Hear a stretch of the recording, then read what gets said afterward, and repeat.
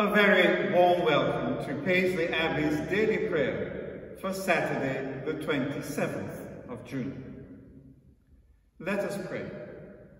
O God, our defender, when storms rage about us and cause us to be afraid, rescue your people from despair, deliver your sons and daughters from fear, and preserve us all from unbelief. Through your Son, Jesus Christ our Lord, who lives and reigns with you and the Holy Spirit, one God, now and forever. Amen. In these Saturdays in June, we've been looking at the Abbey's patron saints. We began with St. Milburga, who links us with the Priory of Wenlock, from where the monks came to establish the monastery at Paisley. Then we had St. James the Great, Apostle and Martyr, who links us with the hereditary High Stewards of Scotland and subsequently the Royal House of Stuart. Last week we focused on Mary, the Virgin Mother of our Lord. Today we turn to our local saint, St. Mirren. Mirren was a contemporary of St. Columba and prior of Bangor. Coming to Scotland around 580, he founded a church on the banks of the River Cart on or near the site of the present abbey. All we know about Mirren is to be found in the Aberdeen Breviary, which incidentally was the first book printed in Scotland in 1510. A prayer and 6 lessons are given for St. Mirren's Day, which falls on the 15th of September.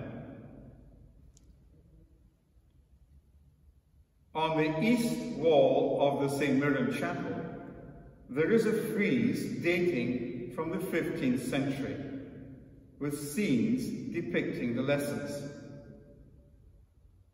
We see Mirren being presented to St. Congal to be brought up in the monastery of Bangor. We see Mirren being made prior of the monastery of Bangor. Here there is related the story of Mirren being refused permission by a certain king of Ireland to evangelize. Not to be thwarted, Mirren prayed that the pains and sufferings of childbirth, being endured by the Queen, be transferred to the King. This happens, so that, as we read in the breviary, for 3 days and as many nights, he ceased not to shout before all the chiefs of his kingdom. He relents, grants Mirren what he requested, and is then freed from all his pains. Here, a shaft of divine light shines on Mirren as he reads in his cell.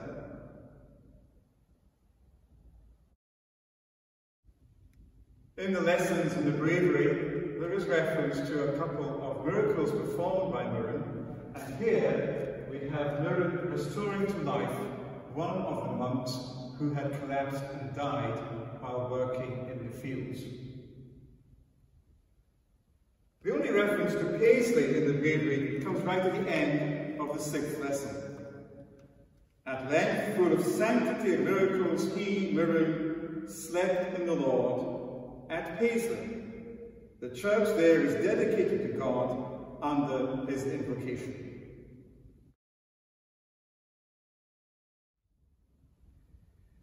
Writing of these stories, my predecessor, Dr. Cameron Lees, wrote this: "We may perhaps smile at the story of the miracles which cluster around Mirren, but in all of them there is set forth the victory of a good and beneficent man over evil, whether it be of matter or of spirit. Amid the traditions associated with our local saint, we discern the form of one who is well worthy of reverence. And when the inhabitant of Paisley mentions the familiar name of Mirren, it is well that he should know it is that of one of the apostles of primitive Christianity, the disciple of Congo and the friend of St. Columba. Let us pray. Almighty God, you have built your church through the love and devotion of your saints. We give you thanks for your servant Mirren, whom we commemorate today. Inspire us to follow his example, that we in our generation may rejoice with him in the vision of your glory. Through Jesus Christ our Lord. Amen. And let us say together the family prayer of the Church. Our Father, who art in heaven, hallowed be thy name. Thy kingdom come. Thy will be done on earth as it is in heaven. Give us this day our daily bread, and forgive us our trespasses, as we forgive those who trespass against us. And lead us not into temptation, but deliver us from evil. For thine is the kingdom, the power, and the glory, forever and ever. Amen.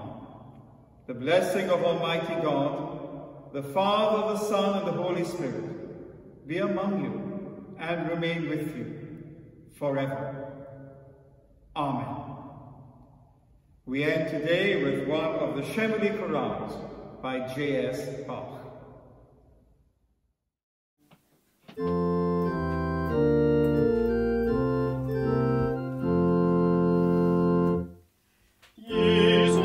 Meines Glaubens Ziel, wenn ich traure meine Wonne, wenn es Nacht ist meine Sonne, mein Verlangen für und für.